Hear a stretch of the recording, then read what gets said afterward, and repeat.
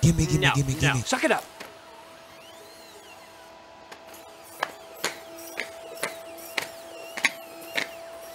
Gimme. No. Suck it up. Gimme. No. Suck it up. Gimme. No. Suck it up. Gimme. Suck it up. Hello, Zed's Tech Tips. Got a question for you. Can you remotely view what you're filming on Android, sort of like a Filmic remote? That was a question from one of my subscribers, and the answer is yes, we can. Stick around and I'm going to show you how you can get remote functionality for FilmicPro for free for Android and iOS. This simple technique also works for Cinema FV5, Open Camera, your native camera app, Moment Camera, etc. Hi, it's Zed from Zed's Tech Tips. My channel is all about mobilography. That's filmmaking using smartphones, action cameras, 360 cameras, smartphone gimbals, and even editing on smartphones. Let me begin by addressing the opening sequence of this episode. However, if you wish to jump right to the instructions, fast forward to this mark.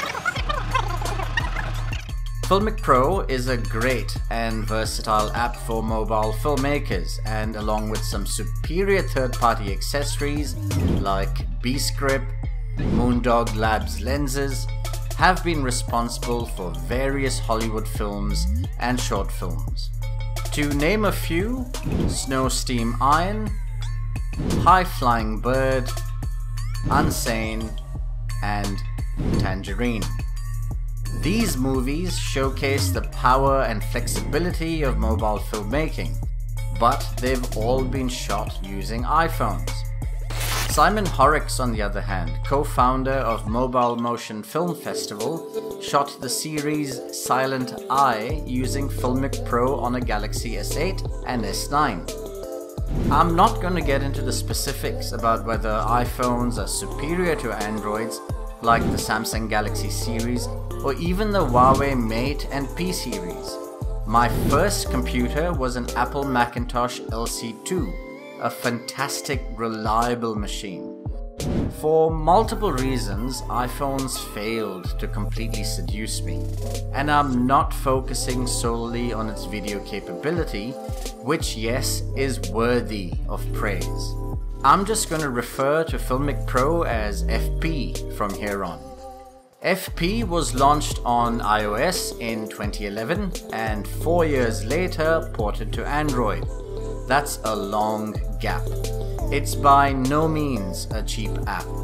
As of May 2019, the app costs US dollars $14.99. The add-on cinematographer's kit costs an additional $13.99 and Filmic Remote $9.99. The remote isn't available for Android until now using the simple technique. So what grievances do Android FilmicPro users have? Inconsistent frame rates, inconsistent bit rates, lack of Filmic Remote, the inability to use the higher frame rates provided within the native camera app. There are numerous other Androids that FP is incompatible with. According to the Filmic Inc. devs, the most compatible Android phones are the Pixel 2 and the Exynos variants of the Galaxy S9, S9 Plus, S10 and S10 Plus. That's because they found a workaround for certain limitations in the Samsungs. Keep in mind, as of May 2019, even these Samsung models aren't completely compatible. FP can use only the ultra-wide and wide-angle lens on the S10s. That doesn't make sense. The one main reason the devs give us for this compatibility issue is that manufacturers haven't granted access to Camera 2 API. I rooted my Galaxy S6 and unlocked Camera 2 API, but I was still unable to achieve the same frame rates as my native app. Honestly, I'm not a coder, so whether this method works or not, I'm not entirely certain. It did, however, enable me to shoot raw photos using certain apps. Come on, team at Filmic Inc. We like your app and appreciate your work. We Androidians are the majority and are yearning for complete functionality. We realize that not everything is within your hands, but the features within your control like constant frame rates and constant bit rates. Isn't there something you can do about this? Alright, let me address the remote functionality concern for Android users. Once this is resolved, you'll be able to monitor, control and shoot from various remote angles, show your crew or client what you're filming, even use the phone's back camera to frame and film yourself. iPhone and Android users, if you get the opportunity to test the app's cross-compatibility, please let me know in the comments below. How do you intend on utilizing this new technique you're about to learn? Let me know in the comments below. Please don't forget to like, subscribe and hit that bell icon.